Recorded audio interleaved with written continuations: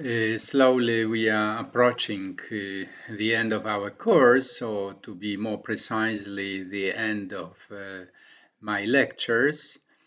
And in 2 weeks, or 13 of May, you will start your presentations, which I'm waiting for with great interest, honestly.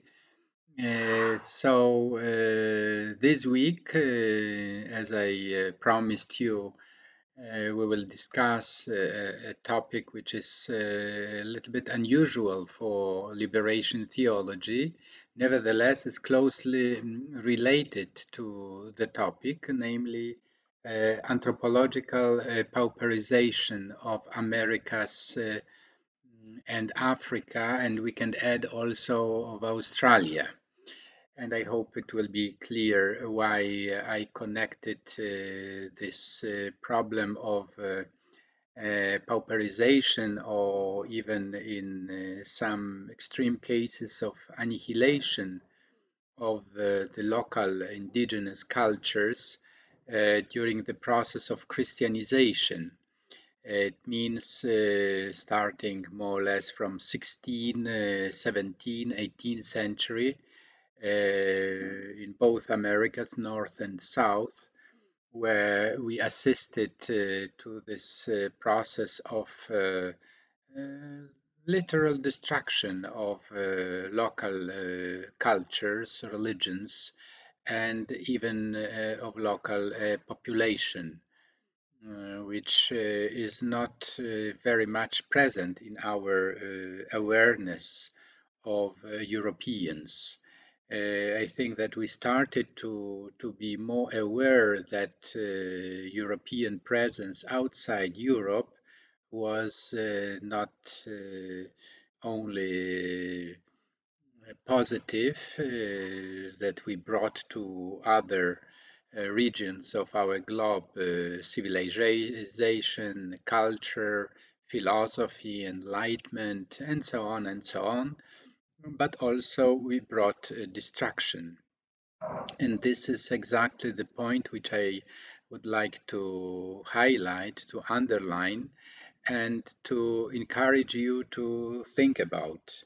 That on the one hand, and I think our course is very structured as a very positive message that liberation, emancipation, so the flourishing of human being, of every human person, is something which we in our cultural and civilization project are planning for ourselves and for others, but sometimes so-called collateral damages, or really damages, are incredibly high, and it is worth it to reflect upon why, with the noble ideas to bring lights or only through religion, as Christians were thinking for centuries that Christianity is,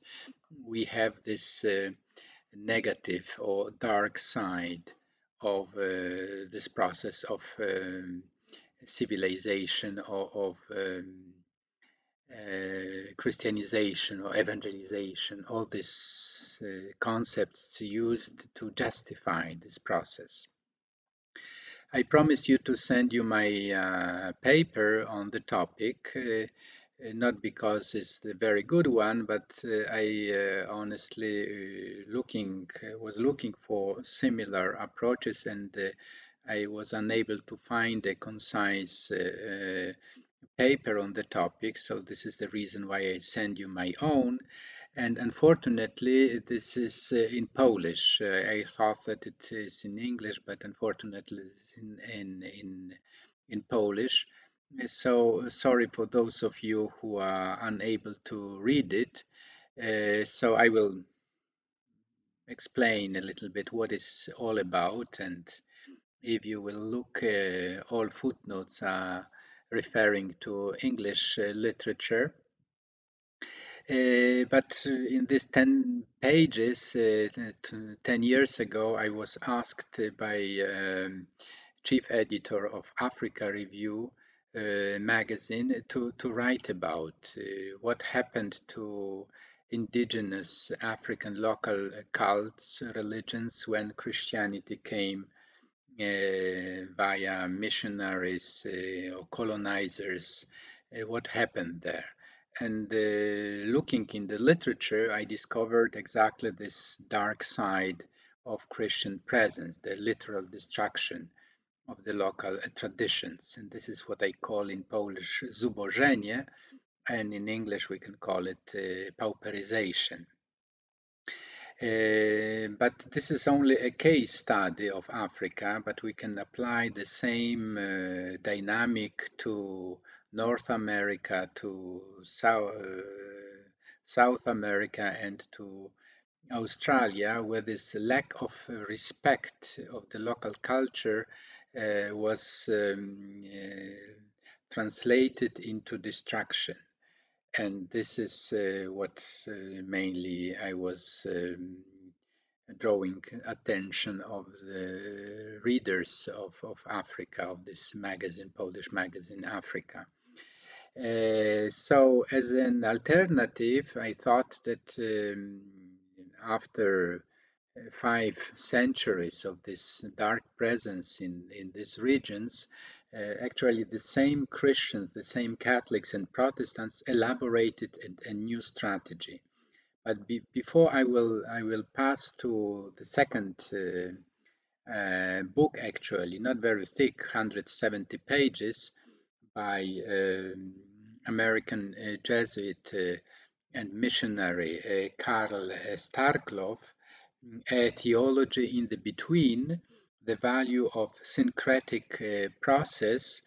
I would like also to remind you that this destiny, the destruction of local religions and cultures did not take place, for example, in Asia. Why not? Because these traditional religions, cultures were very strong, older than Christianity even, and were resisting this process of destruction. If you take Confucianism in China, Hinduism in India, Buddhism in all practically Asian countries.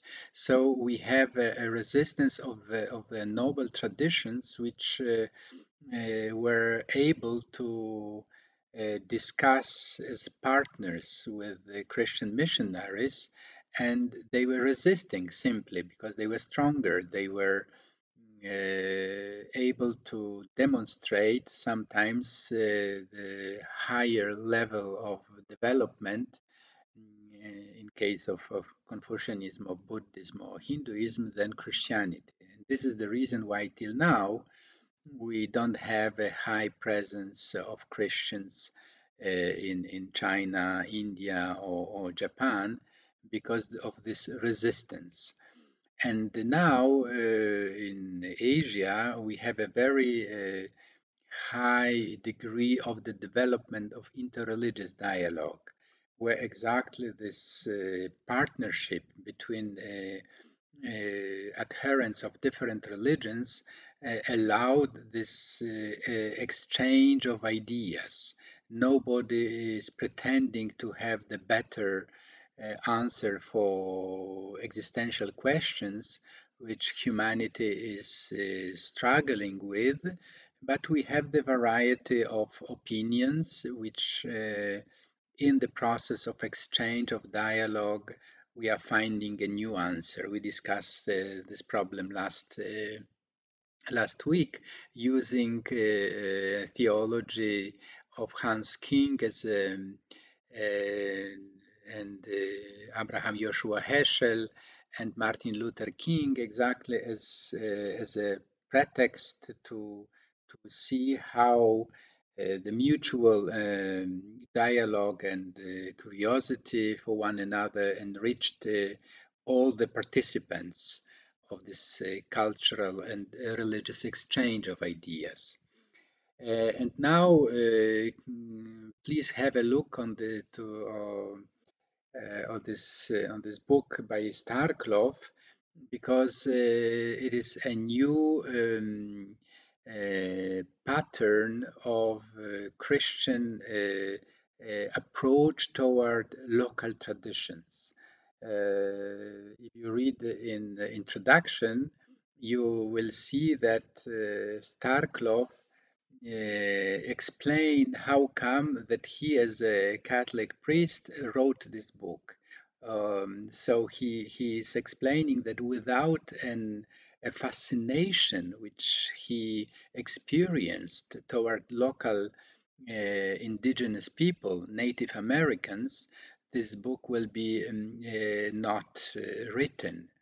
So we have this mutual process of learning, that you listen and you discover that a lot of practices which he found between local population are different from his own, but it doesn't mean that it's of lower value or not worthy to look deeper for the significance of these local practices. Peyote, all rich customs which he found locally, and he based this new theology on the syncretic process. Syncretic process is something, according to Starklov and those who follow his ideas, and I belong to these groups, we think that the combination of different elements, so syncretism, means that you are composing a new quality, taking different elements from the local tradition in this sense, are allowing you to elaborate a new awareness of respect toward nature, toward ecology, toward trees, animals, and the sun, moon, etc., etc. So you are like opening your senses toward the new, deeper dimension of the cosmic reality. So the syncretic process is also a process of learning, of discovering that your own tradition was, if not wrong, was narrow, was close to the dimension which we discover when we listen carefully to others. And all this, I think, have a tremendous impact on the modernity, on the present time which we are facing, in which we are living. So today we don't have this urge to fight against or to demonstrate that other lack of something.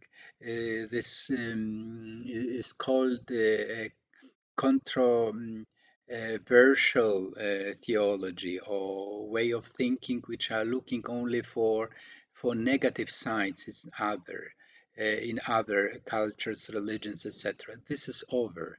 Syncretism means that you are very open to create a new quality, entering in dialogue. This is why in between is nothing done forever, but this is the process of discovering.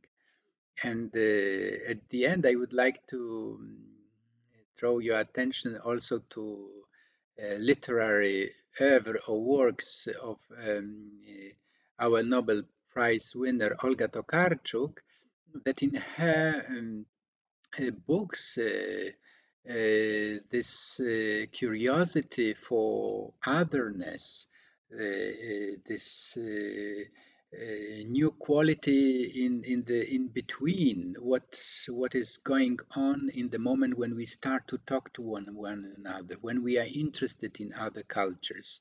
So something new is born in this process. So we see this new intuition, syncretic intuition or syncretic awareness is present not only in modern theology, but even in literature, in art, philosophy, everywhere.